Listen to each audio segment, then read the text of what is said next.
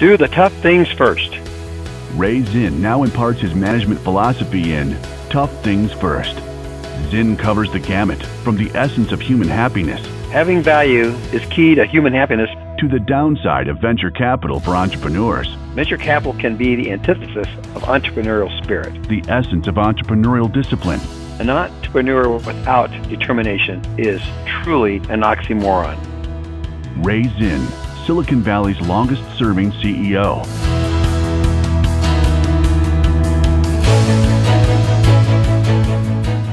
Hello, and welcome once more to the Tough Things First podcast.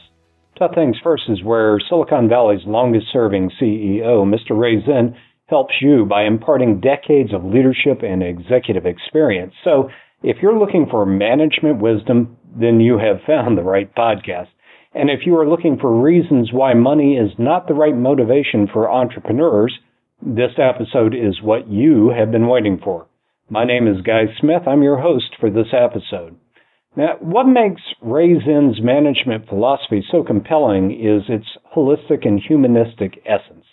This is another reason why you should buy a copy of Zinn's book, Tough Things First, at Amazon.com or at your local bookstore. No podcast can contain everything that Ray has learned and experienced in leading the most consistently profitable semiconductor company, but his book, Tough Things First, does come close. Be sure to order your copy today, and if you're a gym junkie like myself, get the audio version of Tough Things First. It's a great way to make your gymnasium time even more productive.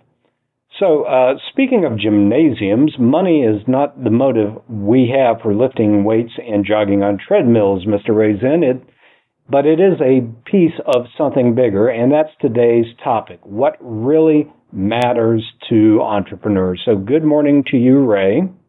Well, thank you, Guy. I'm glad to be here.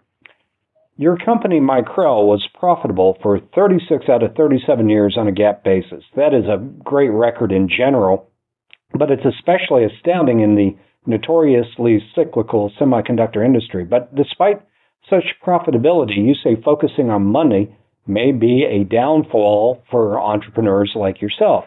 Why so? Well, I meant that in terms of if that's your reason for starting a company is to become rich, then you're doing it for the wrong reason.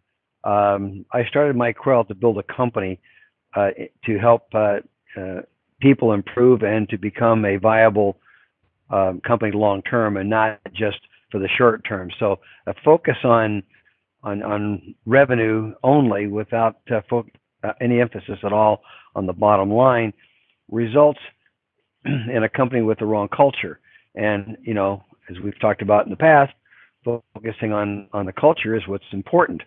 And the focus on strictly revenue often results in just companies losing money and constantly having to go out for more money, and it's just a descending spiral. So that's what I meant by that.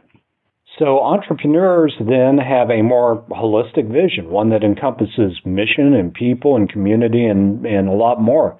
So how does an entrepreneur make all employees see this holistic nature, the vision that the entrepreneur has?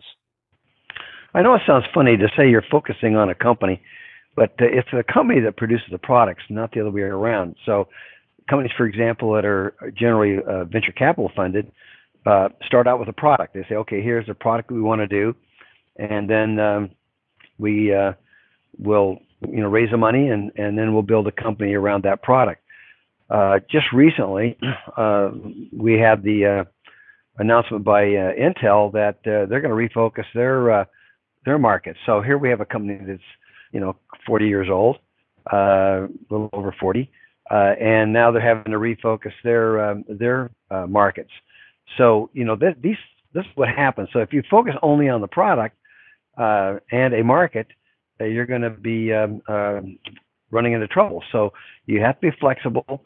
If you build a company first and get it established, then you can assure yourselves of a longer runway. Does money ever get in the way of an entrepreneur? Only in the sense of the word that it tends to make you more greedy. I mean, you're more focusing on what's in it for you as opposed to how you can help your people. I know that sounds a little sadistic as you would, but focus on strictly running a company for model that feathers your pocket as you would tends to keep you from focusing on your personnel, your employees. Well, thanks again, Ray, for spending a few minutes with us and for helping entrepreneurs everywhere up their game. And if you would like to connect with Ray, you can find him on LinkedIn, Twitter, and Facebook. Go to the contact page at the toughthingsfirst.com website, and you'll see his social media links there. And do subscribe to the Tough Things First podcast to automatically receive new episodes, such as next week's, which will be compelling for everyone in this election year. Ray will discuss what needs to happen to get the American economy growing again, which directly affects all entrepreneurs and all of their employees.